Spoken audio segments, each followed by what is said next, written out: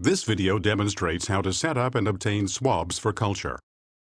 Equipment required includes the following: a laboratory requisition form, tongue depressors, a sterile culture kit including sterile swabs with transport medium, a syringe, and a container for wound aspiration as needed, an examination light, sterile gauze squares, wound cleaning solution, dressing, a transport bag, gloves, biohazard bags. While these come in various colors, they can be identified by the universal biohazard symbol. Please check your institution and state regulations to confirm which bag is used.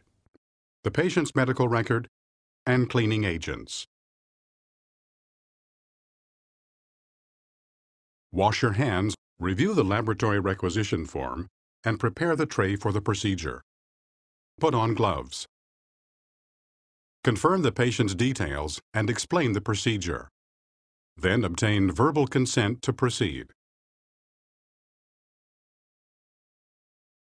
Position the patient for the procedure. Open the sterile swab packaging carefully.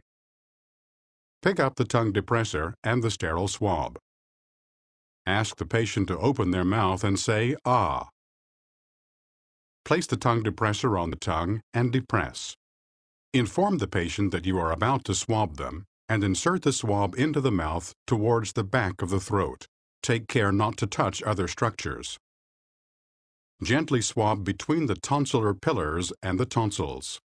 Include any inflamed or purulent areas.